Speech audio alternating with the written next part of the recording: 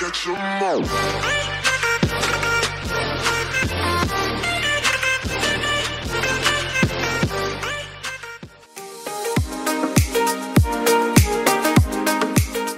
Hello and welcome to another video.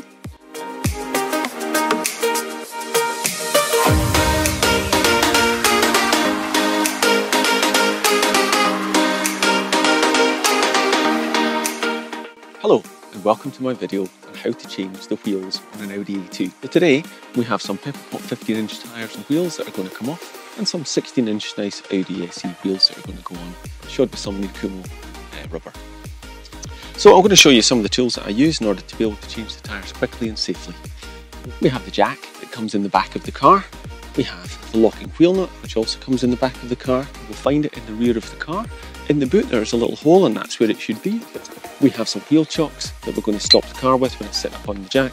We have an extension which we're going to use along with our torque wrench to enable us to torque down the bolts when we're completing the install. And we'll talk about the torque settings that we need to get to when we're at that point. We have a tire iron, which I think is better than the box spanner that comes with the car, a bit easier to take them off. We have an extension bar, which will help us get a bit more leverage when we need to take the wheel bolts off. We have a 17mm socket, which is the size that's used on the A2 for the wheel lugs. So we'll use that along with the torque wrench. And of course we have an impact wrench, which helps us take the bolts off quickly, and the tyres themselves. So now I'm going to get on with the install on this front tyre here and show you the entire process from start to finish. We'll go in detail on one and then I'll go around on a time lapse on the rest of them so you can see it quickly getting done. So the first thing that we need to do is we need to make sure that the car is safe. In order to do that, we have to put the handbrake on, check the handbrakes on, knock the car into first gear with the car off obviously to make sure it's nice and safe, and that locks the car in place. And then we'll use the wheel chocks. So, car is in gear.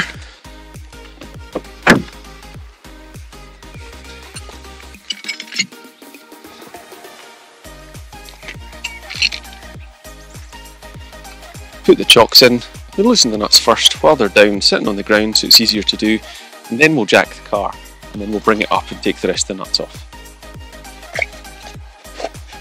The jack that comes with the car is very simple to use, just a screw adapter here, place this on the ground, place this inside the special hole here. So I have another video which shows you how to take these off and put them back in again. It's simply a case of pushing at the bottom and then pulling it out. Place it within the hole, straighten up the jack at the bottom so that it's flat to the ground. Wind it down till it's flat and then you can get some tension onto it like that. Then we can leave it like that. Now we can use the impact wrench to see if we can get these bolts off. This is a 17mm.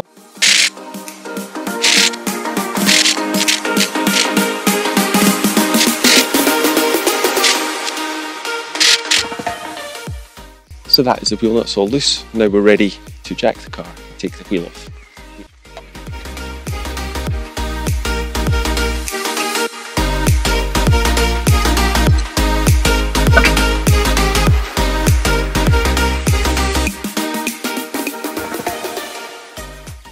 One of the most important things that I forgot to mention at the start was copper grease. Copper grease is what we're going to use in order to put onto the nuts to save them from getting rusted in. If you're switching tyres over, make sure that you check for the direction of the tyre. If it is directional, then make sure you put it on the right side of the car. Before I put it on, I'm going to put a little amount of copper grease onto my finger and around the mating surfaces here in order to make sure it doesn't get too stuck when it's on there and it's easy enough to take off the next time. I'm going to put a little bit of copper grease into each of the holes here to make sure that they don't rust in. I can take the wheel, pop it back on, and I find it easiest to hold it with my feet. Put it onto the centre, use our tire iron, check for 17mm, and just do it. Not tight, just enough to hold it, locate it.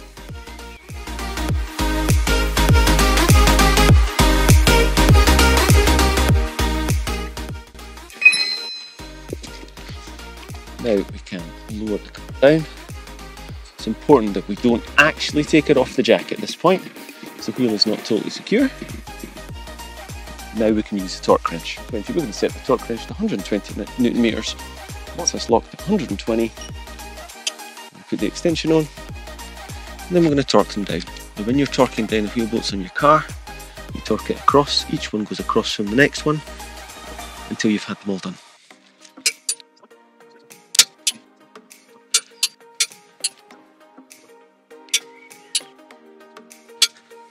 That's it, that's the wheel bolts now torqued up. And we can remove the jack. Then we can replace the cover. And that's the first wheel done. I'm now going to show you the next wheels, do them on a time lapse so you can see how quickly you can get them done.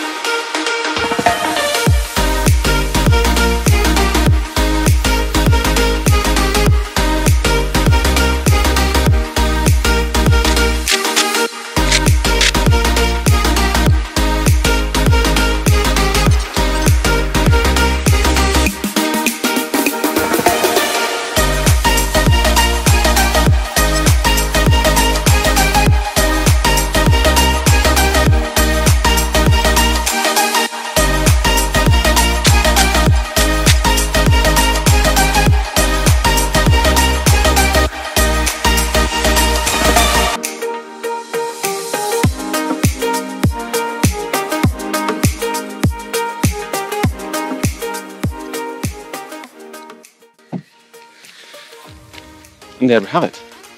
So all the wheels have been changed, and now we have the car sitting on its new rubber, ready to go. Just need to pick up the wheel chocks, and that's us all done. So you can see, it's not a difficult process. Safety is the most important thing. Thank you so much for watching, and I'll see you in the next video.